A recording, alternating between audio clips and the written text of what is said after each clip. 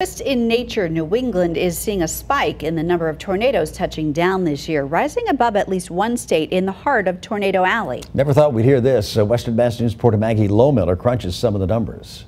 It's definitely something I get nervous about whenever there's a tornado watch or anything. A threatening force of nature, tornadoes. Typically, we don't see that many tornado warnings issued in a given year. But the Western Mass News First Warning Weather Team says the region is rising above the yearly average of 8. The technology has just gotten better over the years.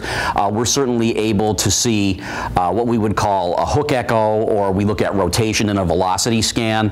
And it's certainly easier for us to see the potential for a storm to produce a tornado. Just this week, 2 tornadoes touched down in Connecticut, bringing their total to 8.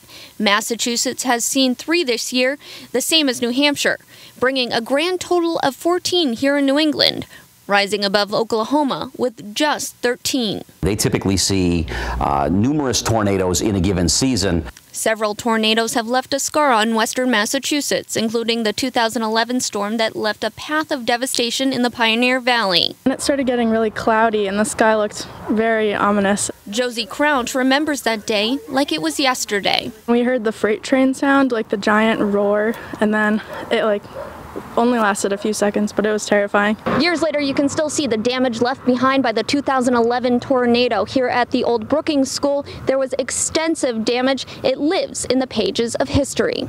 Following the natural chaos, a future was carved out for Crouch. I became very interested in just figuring out what to look for so I'd be prepared if something were to ever happen again.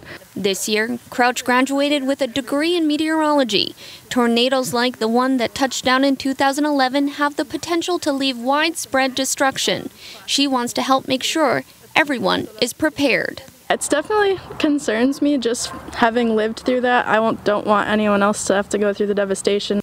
I'm Maggie Lohmiller, Western Mass News.